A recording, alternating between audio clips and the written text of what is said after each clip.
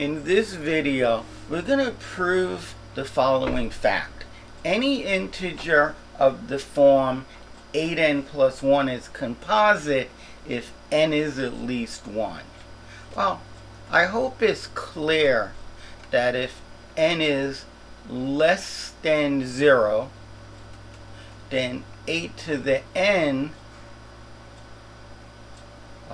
will be positive, but between 0 and 1, and when you add 1 to all sides, you get 1 is between 8n plus 1 and 2.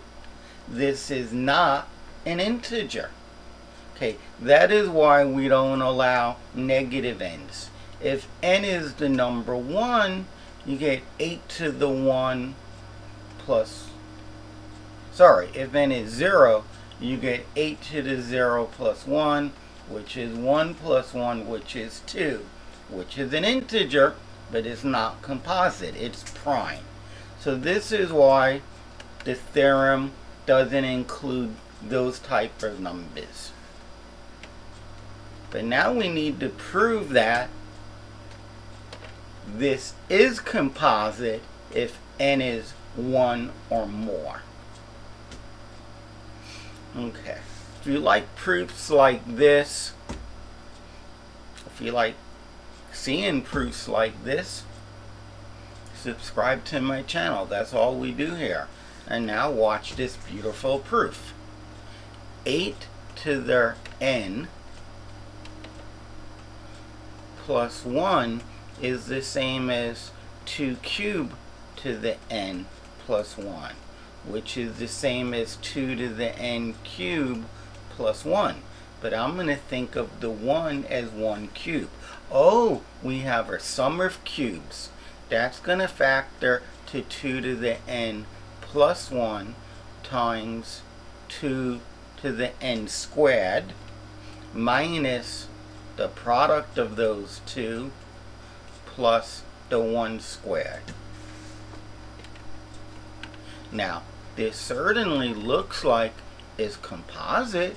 I wrote this as a product of two integers, but keep in mind, if this is 1 and this is some other number c, I didn't write this as a product of, this will not be composite, at least not the way I'm showing it.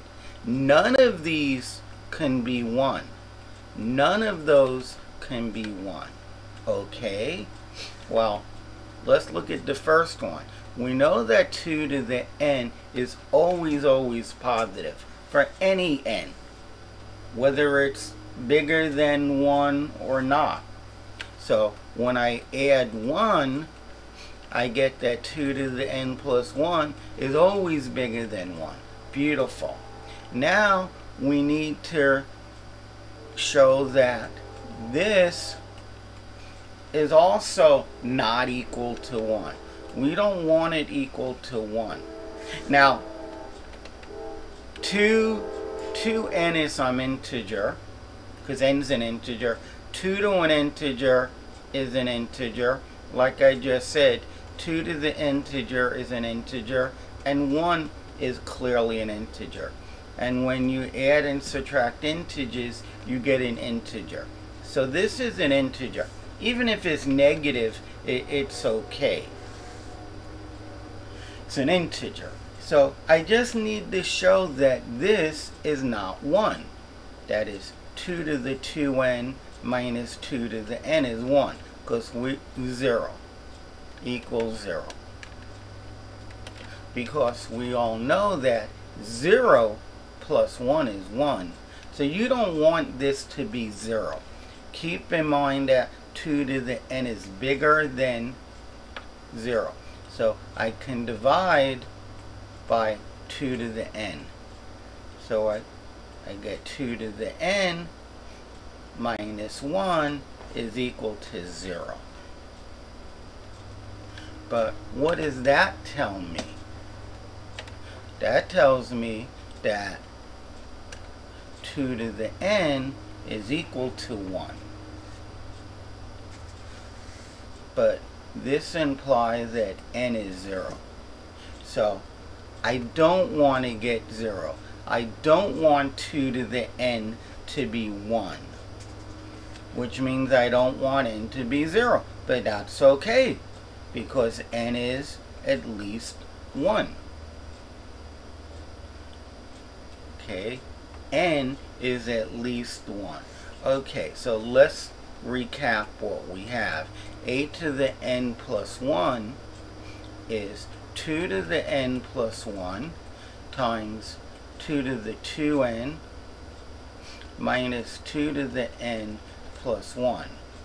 And although these are both integers, this one is not equal to 1 if n is 1 or more, and this one is not equal to 1 if n is 1 or more.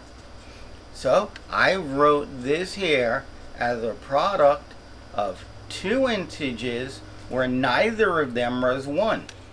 That means a to the n plus 1 is composite. This line above implies that 8n plus 1 is composite. I guess I should also say they're not 1, but they're in the integers. This completes this proof. If you like videos like this, subscribe to my channel. That's all we do here, or show proofs of theorems and lemmas and consequences. See you guys in the next video. Watch and learn.